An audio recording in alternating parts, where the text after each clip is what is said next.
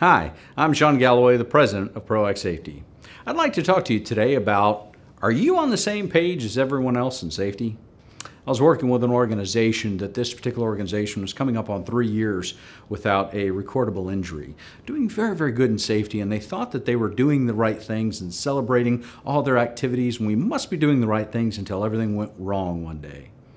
A supervisor is coming downstairs from within this operation, and he heard some squeaky sound. Now, first off, based on the union contract, he's supposed to direct the work, not put his hands on the tools. But he went and grabbed an oil can. He opens an access door, bypassing lockout tagout. And to listen in and hear where the sound is coming from, he placed his hand, his left hand, on a metal rod.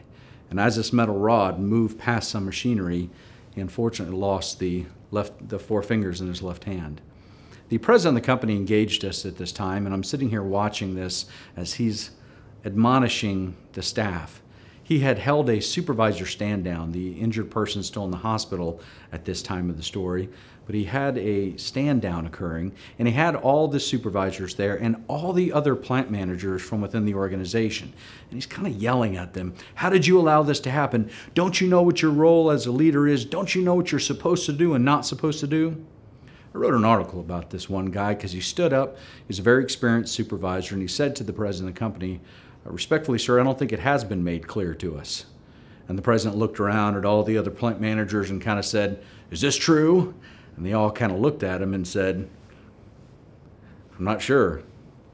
The supervisor then said to the president of the company, respectfully, sir, if you all don't know, how are we supposed to know?